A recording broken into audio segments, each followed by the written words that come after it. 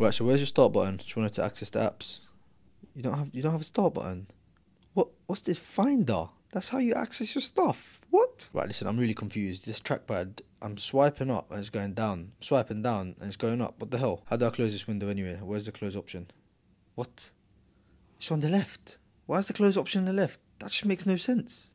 Oh god, where's your Windows button? You don't have a Windows button? Nah. Right, where's your control panel? I want to change some of the options on the laptop. You don't have a control panel. It's called settings. What? Why Apple got to be so different?